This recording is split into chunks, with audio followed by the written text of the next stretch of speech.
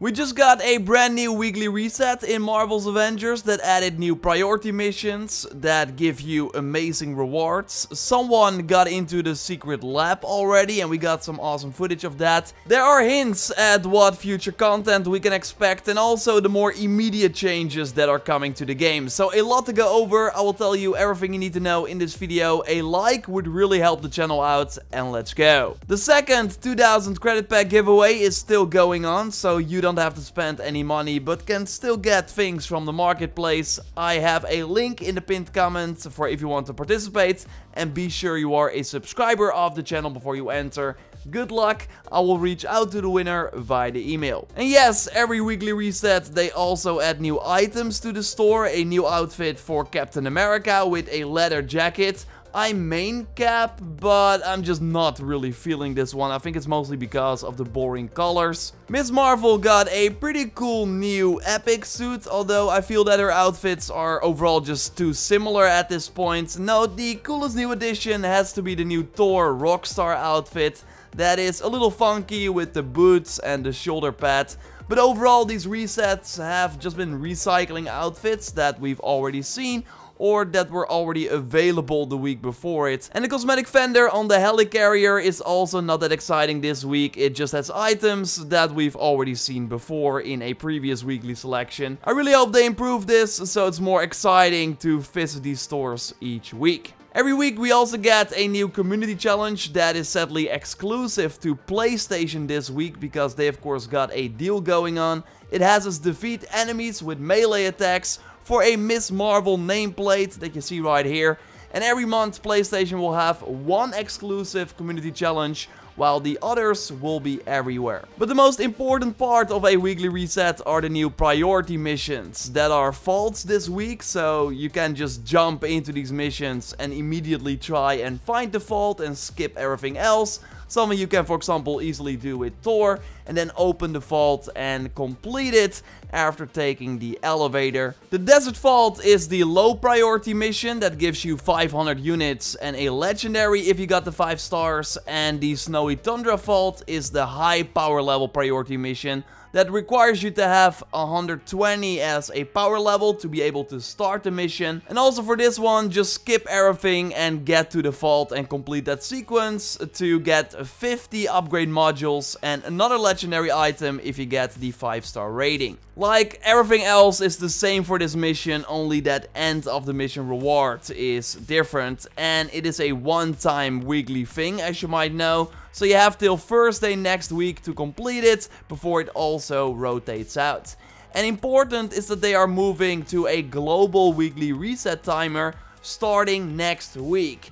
And that reset timer will be 10 AM Pacific time. Because of this, we will get 22 challenge points per superhero because of the shorter weekly window, which is really nice.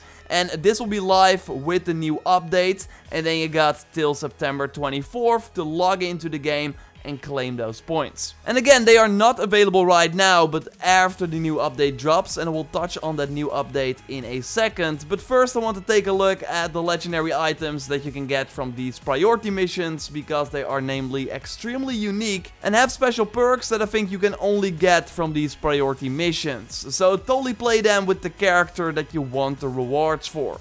It namely gives you benefits for priority missions, like here I got 20% increased damage when doing one of those missions. But more interesting is that after the Desert Vault priority mission, I got an item called the Ultimate Protector that gives you increased stun damage when on a cloning lab mission. And yes, that mission is not out yet.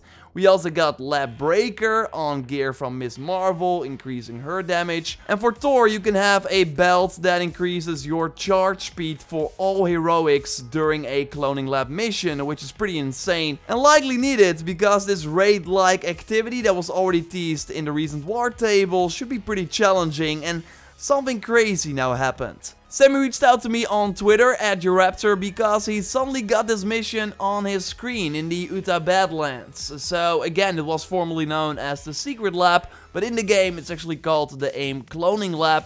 It even has a different icon than what we saw before. And friend Mirabella the Third actually joined up with Sammy to do this mission live on his stream. So we got some footage from his stream that I will also link to in the video description. So if you want to check out a more in-depth look at this brand new encounter, then totally check that out. But I also got some extra info from Sammy via the input@JorRaptor.com email address, and totally if you got some interesting things, reach out to me there. So while the mission card says power 155, you should be able to enter at 140 already, and he could only play it on challenge rank 2. So maybe they will launch it with only challenge rank 2 and then maybe at higher difficulties later. Like overall, this mission should launch any moment now for everyone. I would not be surprised if it was this weekend actually. Maybe they were testing it and flipped the switch for a short moment. But you gotta come prepared, because the enemies that we see here in the friend Mirabella stream were 157 power level,